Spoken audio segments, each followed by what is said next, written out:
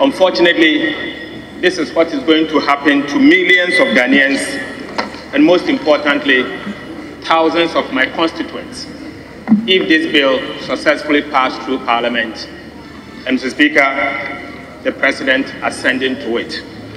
Mr. Speaker, I say this for a simple reason that the structure and design of this tax is taking money from the pocket of the ordinary Ghanaian. Mr. Speaker, let it be recorded today that the NDC minority opposes this tax with all strength within us for a simple reason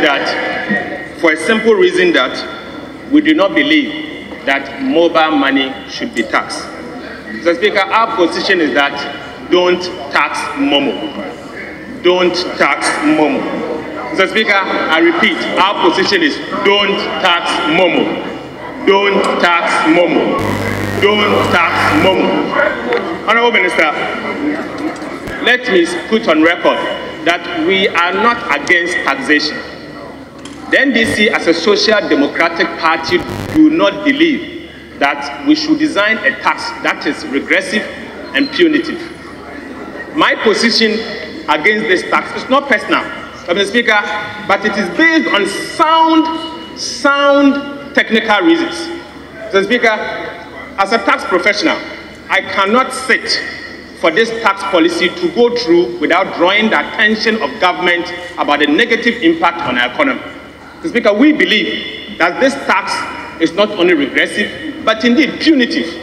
Mr. Speaker, most importantly, this single tax policy is distortionary, and it will have a negative impact on the Ghanaian economy.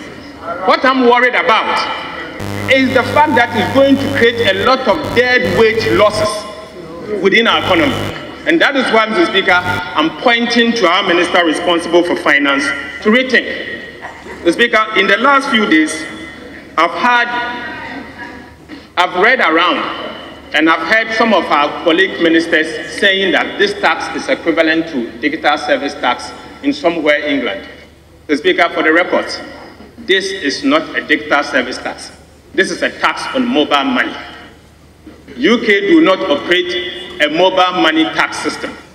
And nowhere in Europe do they charge a tax on mobile money system. So, Speaker, the tax that is before us is nothing but a tax on mobile money, period. And let it be accepted.